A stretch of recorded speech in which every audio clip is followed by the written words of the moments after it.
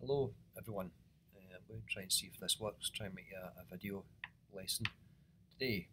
So as you can see, the lesson is about these literacy questions we keep going on about. I'm not sure if we did this one before Christmas, but I'm just going to go over it, and it gives you something to do with this period as well as the other work that we'll have ready for you.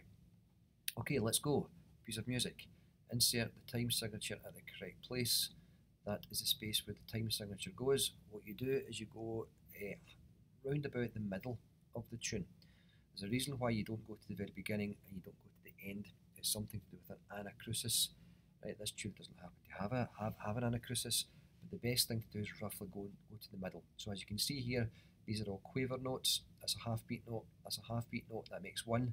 So 1, 2, 3. There are 3 beats in the bar, and just to double check that, you can check down here. Look, 1, 2, 3, 3 1 beat notes, 3 beats in the bar. So the answer there would be 3, 4. Easy. The tempo marking allegro means fast. Allegro in music means fast. The dynamic marking in bar 1 means mezzo forte, spelled mezzo, M-E-Z-Z-O. It means medium loud. So the answer to that is medium loud. The dynamic marking at bar 1 means, oh, I've just done that one, I'm sorry. Insert the correct dynamic change marking to show that the music gets louder from bar 6. 1, 2, 3, 4, 5, 6. So you can either write C-R-E-S-C, crescendo, or you can actually write crescendo. Yeah, that's word crescendo. If you don't know how to spell that, look it up, crescendo. It's crest for short. Or you can do that thing where you put what's called the little hairpins. So it's a little, I think in maths you would call it a less than sign, like a volume level going up like that. And that's what would be correct for that one. Go away please, thank you. Insert a note to complete bar 3. Right, we can't really do them without listening to the music. So that's the one where you would have to write a note maybe here. I would guess that the note would probably be a G, because what they tend to do in questions like that, what they tend to do is make it repetition from somewhere else. So you probably find you will hear this here in the music. You'll hear that at the start, and then you'll hear it again. And what's meant to happen is you're meant to remind yourself that you've heard it there, and it's the same as that there. So I would guess that's G. Insert and continue the descending sequence at bar 9. Okay, so I showed you that before Christmas for a descending sequence. So what you do here is a descending sequence. A sequence, remember, is the same pattern of notes. It's not repetition. Repetition here would be D again, B again, and G again. But if it's a descending sequence going down the way, right, the starting note would be a C. So the next note would be 2 down, because that's 2 down. So you copy the same sequence of notes. So that'd be a C, A, F. Because each time you're missing out, if you can see here that each time it misses out a note.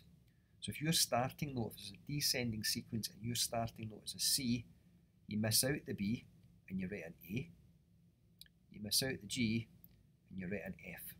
So the answer would be in crotchets C, A, F. And that's your descending sequence. Name the note marked X, F sharp. Okay, I think I do remember doing this one with you, because I think I remember someone said F sharp. I can't remember who it was. I think it might have been Neve Gray, but I can't remember. But I think I remember doing this as a class. The note with the greatest value is the, and something be right. Okay, so the note with the greatest value is this one here. That is a dotted minim. It's a 3 beat note. And as you can see, there are no other notes that are longer than 3 beats. So the note with the greatest value is the dotted minim and gets 3 beats. And the note with the least value is the quaver. There's tons of them in this example, quaver. So the note with the least value is the quaver and gets half a beat. Right, that's kind of a badly worded. It should really say half a beat or something, but not half beats, but never mind. Right, the trumpet plays the melody and is part of the brass family. That is really, really simple. The key signature of the music is, okay, 1 sharp, ends in a G, G major. G major for 1 sharp. Okay, add a sign to show the music is repeated. What you do there is you put a double bar line here, so you add in another bar line, and you put a dot there, and a dot there.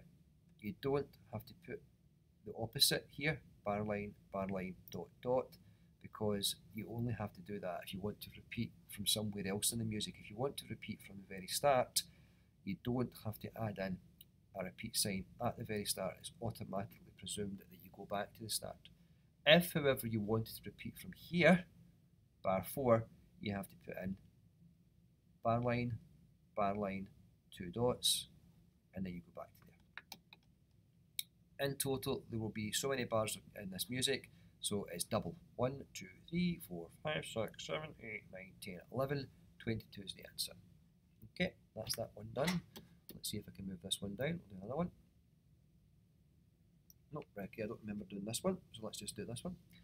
Okay, the key of the music is, now, you've got to be very careful. Quite often, you will have to learn about relative minors for key signatures. Okay, but so this is in C major. No sharps, no flats, C major. But you need to be careful because it might be an A minor. Now it's not. It's not, because you can see here that it ends in a C, and it's something an A minor has. It's actually lots of G sharps. Now we haven't really done much of that yet. We'll be doing more of it. Okay, it doesn't matter just now because it's not the answer, so don't worry too much about it. But what I'm trying to say is, don't presume something is always in C major. It might be in A minor if it ends in an A and it's got G sharps. This is not. It ends in a C, there's no G sharps, so the answer is C major. Circle the first example of a Scotch snap. Oh, somebody's done it. Circle the first example, I beg your pardon. That's a Scotch snap. Now, some of you might not have done that. If you're crashing music, you'll just need to look up what a Scotch snap is, and it'll explain it. It's actually a very common rhythm used in Scottish music. Da-dum, da-dum, and it's a semi-quaver followed by a dotted quaver. It's the opposite of that. Okay, it's the opposite of that. Those are bouncy notes, dotted notes, and that's a Scotch snap. So if you don't quite know what that is, if you look at, go on the website, the revision websites, you will see that. My phone's just went. Is that Mr. Henderson? Let me just check. Oh, it's Miss Flynn. There you go, Miss Flynn started early. I'm recording this today. I'm in school at 9:15. So Miss Flynn started early. Mark with O an example of an octave leap. Okay, that should be fairly straightforward. A leap of 8 notes. There it's there. 8 notes. Okay, that's an octave leap. Name the distance of the 2 box notes in bar 4. 1, 2, 3, 4.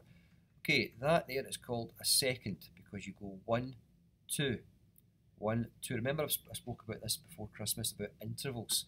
So for example, the interval here, the interval between this note and this note, you count up from the note, but you don't forget to include the first note when you're talking about intervals.